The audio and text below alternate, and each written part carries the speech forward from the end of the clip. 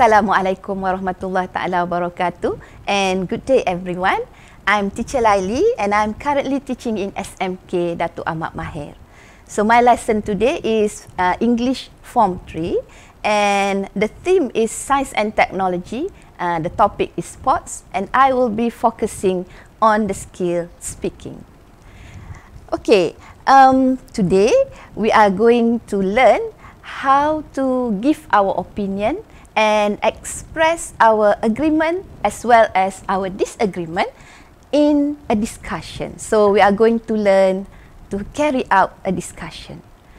So when it comes to speaking, most of you would feel a bit nervous, okay? And this would be the question that would come to your mind. Oh, before I forget, for this lesson, it would be useful if you can find a friend to be your speaking partner, and also it would be useful if you could have your textbook close up ready with you. Okay, so if you are all set, let's begin. Right, these are the questions that you often ask when you try to do speaking task. Our first question is, what should I say? What should we say? Okay, you should think of the ideas and how to try to organize your ideas, right? And then it comes to the question, how to say it. It can be a bit tricky because most of us might think in our first language, for example, in Malay, and then try to say something in English. That could be a bit difficult, right? And last one, which is the scariest of all, what if I make mistakes? So most of you are scared to do the speaking task because you are scared that you will make mistake and you might, people might laugh at you. So don't worry about it. As we go along through this lesson, we will try to answer all these questions. So let's start our lesson with this question. What is your favorite sport and why? So if your teacher asks you, what is your favorite sport and why? What would be your answer? Right, I have some examples of sports, common ones, like you have rugby, you have soccer or football, you have basketball, and also some people like going hiking, you have archery, swimming, tennis, and we have some not so common but it's becoming popular like boxing or weightlifting. So these are some of the examples of sports that we have. And why do people play sports?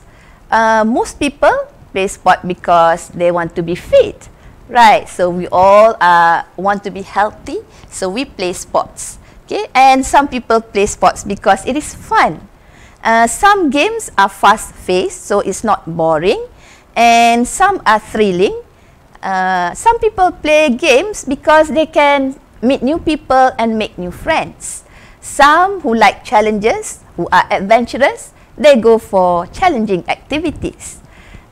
You also can do sports to learn new skills like dribbling the ball. You do sports because it's exciting, and for games like football or basketball, you can build team spirit because it's played in a team. And last but not least, one of the reasons is sports is interesting. So I have suggested some of the reasons, but of course you can have any other reasons and any other games, but for the purpose of this lesson, I hope we just stick to physical sports and not the virtual sports video games. Okay.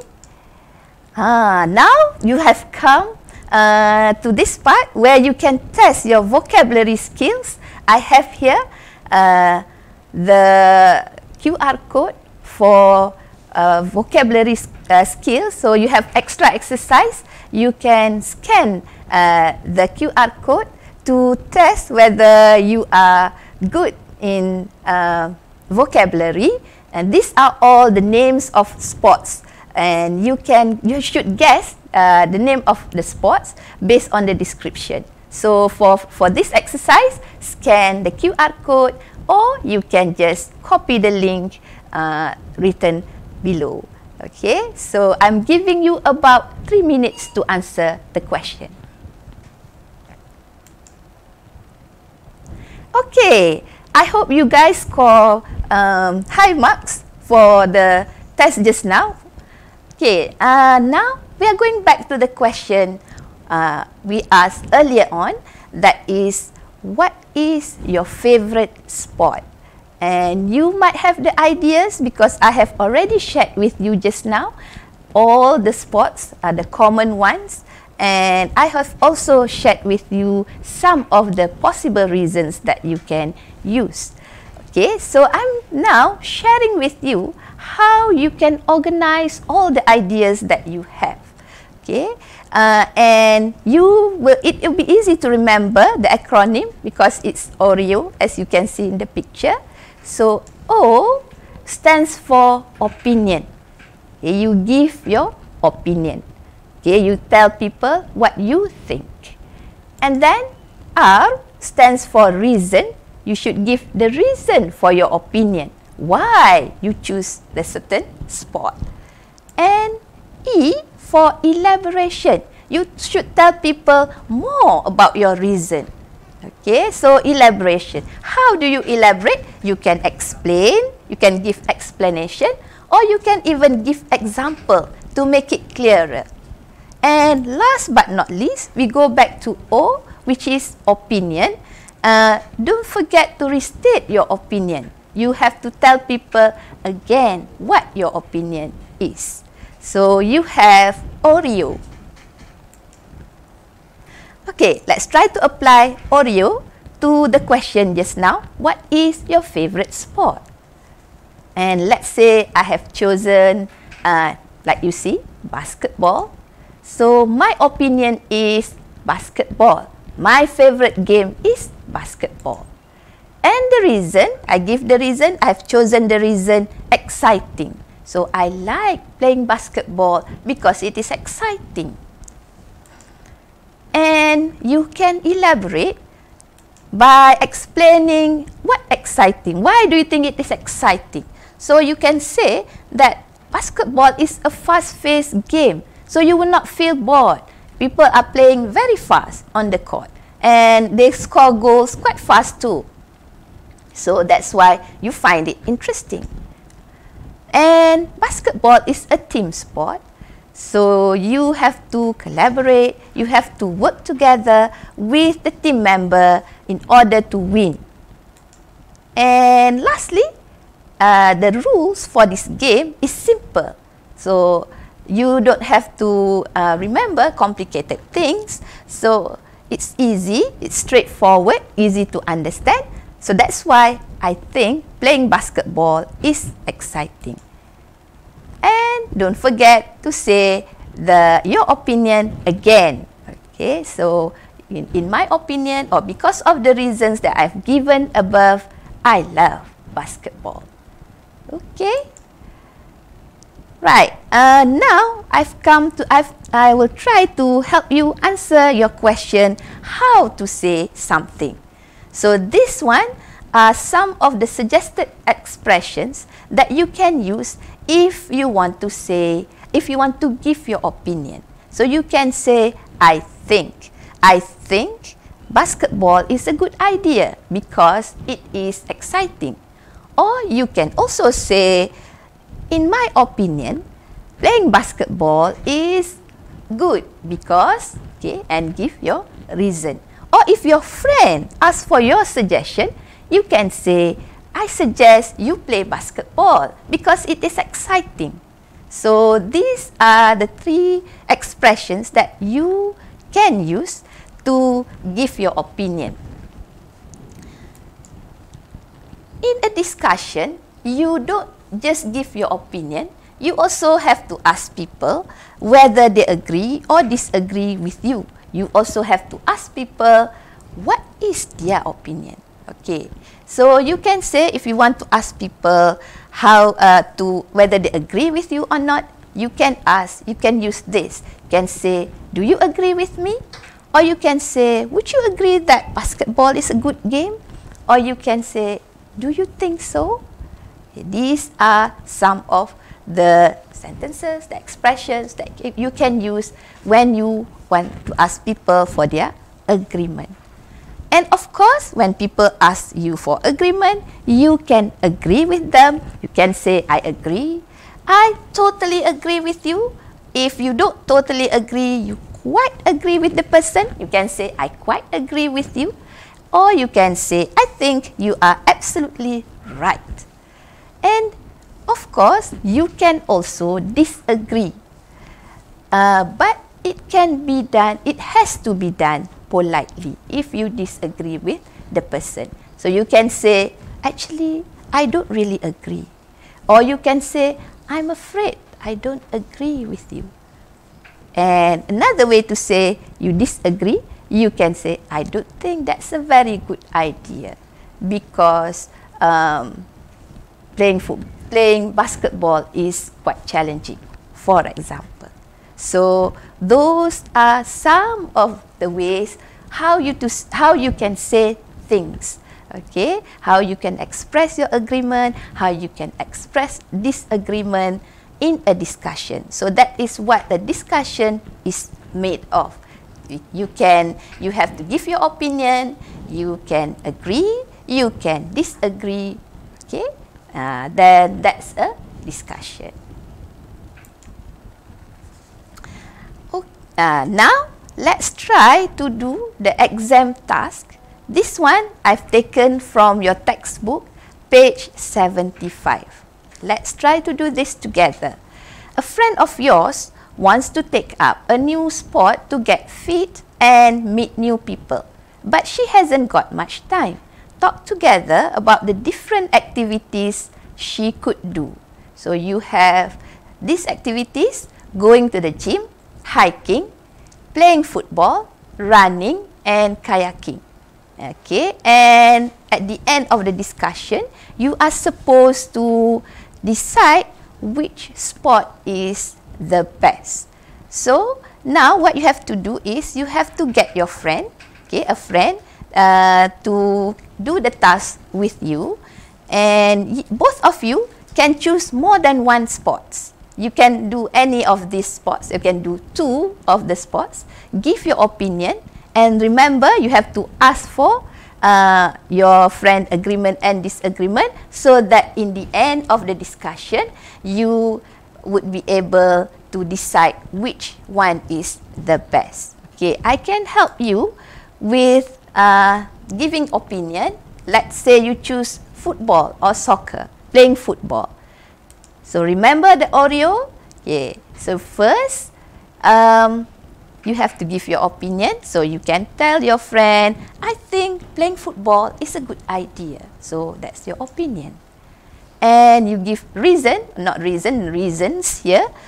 It is because playing football will make you healthy, and it is also a fun game.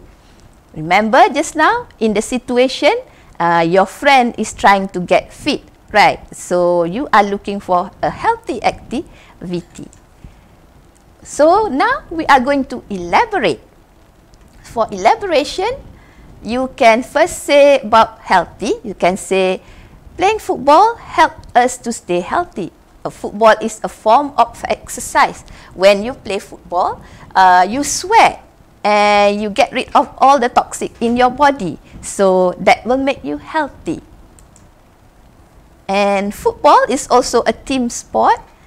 It will be fun playing in a team. You have to cooperate with others to achieve your goal, to get the goal and to win the game. And also, it is fun because you can make new friends. A football team consists of 11 people, right? And at one time, there will be like 22 people on the field. Imagine getting to know all the people. Then you will make new friends. That's why the game is fun. And lastly, don't forget to restate your opinion. You can say things like, because of all the reasons given, I like playing football, or I suggest you play football. Okay, I hope that's clear to you. Okay, now what you have to do, I'm giving you 5 minutes to carry out the discussion with your friend. Remember, you have to come up with the best spot. Okay, so you have to decide. So now you have to discuss with your friend for 5 minutes.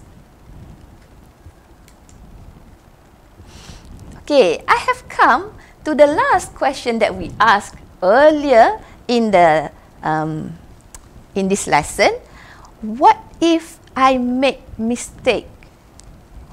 Okay, there are lots of ways to overcome this problem actually, but I'm suggesting 3 ways.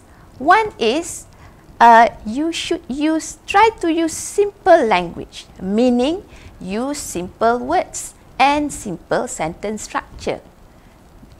Remember, your main goal is to get your message across clearly so that people will understand you. So you don't have to look for bombastic words or complicated sentence structures to express yourself. Just stick to the simple ones, and that will help you and also will help others who are listening to you. Then it will also help you to avoid making any mistake. And what if you mispronounce a word? Or what if you say something and then you realize that it is wrong? Don't worry, because what you have to do, don't panic, because what you have to do is just you have to repeat, you have to say it again, but this time say it correctly. So if you mispronounce a word, just say the word correctly again. And last but not least, practice makes perfect. You have to practice. In order to be fluent in English, you have to speak in English. Make it a point to yourself to use English, to speak in English at least 10 or 15 minutes a day. Find a friend or a family member to talk with you, to speak with you, sorry. And also, most importantly, make full use of your English lesson. Speak English throughout the English lesson. And just ignore people who laugh at you. Okay? So I hope those tips will help you and make you feel less nervous when you have to speak. Okay, to conclude, to recap what I have done earlier in this lesson, I have answered the question, what should I say? Okay, so when you get a speaking task, think of the ideas and try to organize the ideas using the method that I taught you just now, that is Oreo. Try to organize your thoughts, okay? And then how to say it? I have already given you some expressions that would be useful to carry out a discussion. And what if I make mistake? I have also given you some tips on that. So I hope it will give you more confidence to speak later. Before I end the lesson, I would leave you with this question for further activities. Okay, this is actually taken from Idea Focus in your textbook. You have to discuss this statement. A healthy body means a healthy mind. Do you agree? Okay, give your reason. That is why. Why do you agree or why not? So for this further activity, you can do it with your friend and also with your teacher in the class. Okay, we have come to the end of the lesson. I hope that you have learned something from this lesson. Thank you for joining me and all the best to you. Thank you. Assalamualaikum.